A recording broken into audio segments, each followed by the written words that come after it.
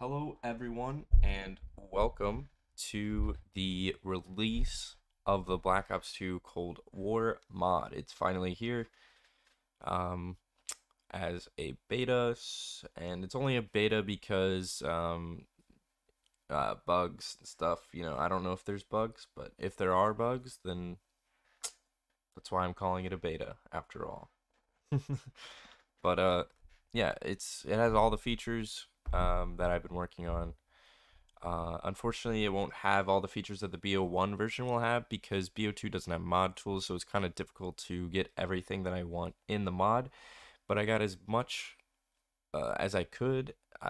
We have Rampage Inducer, Exfil, all the perk systems, um, the salvage systems, the armor systems, all of that, like all the core important stuff.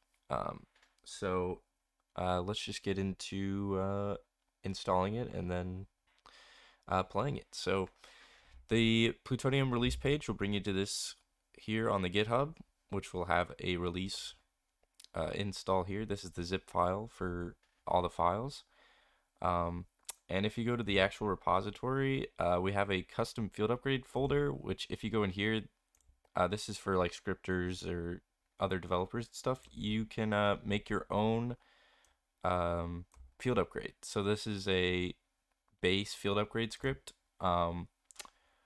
where, if you want to make your own field upgrade for the mod, you just put in the field upgrade here, like the name of it, and then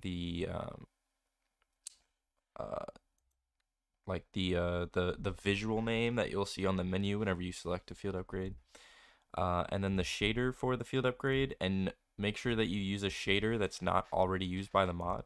And whatever shader you define here, you put it here to pre-cache it as well.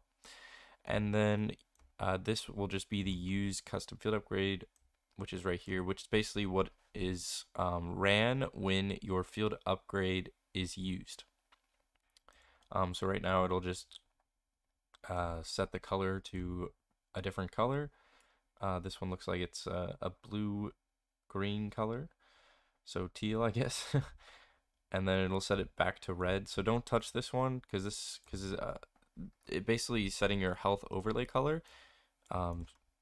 So you want it back to red after the field upgrade's done being used. So yeah.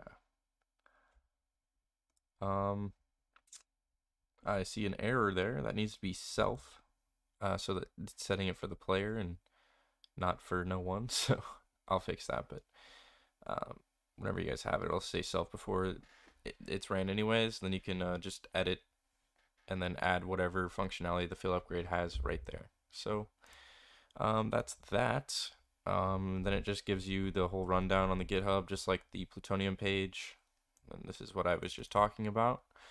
So let's get into the install. So you'll get a download, which is the zip file for the mod. So let's just download that or open it. And here we are. So we have a scripts and images folder.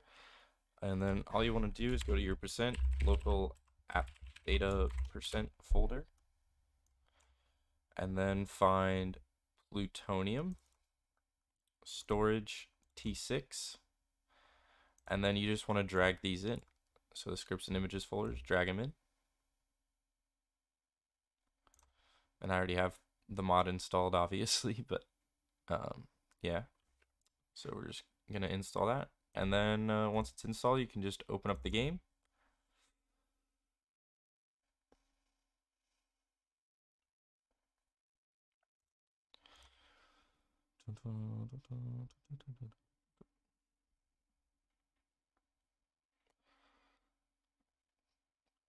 Beautiful waiting. We love it.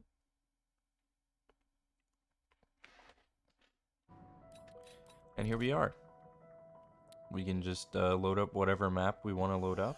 And we will be playing in the Cold War Zombies mod. So let's do, I don't know, Origins, I guess.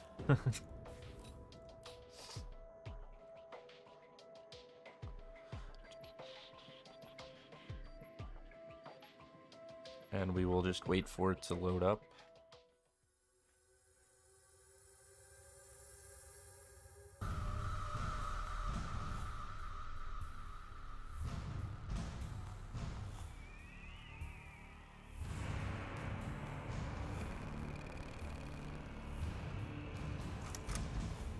And here we are.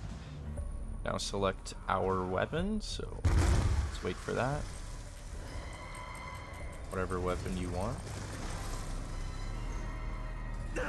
I am alive. We gotta go with the MG08, obviously.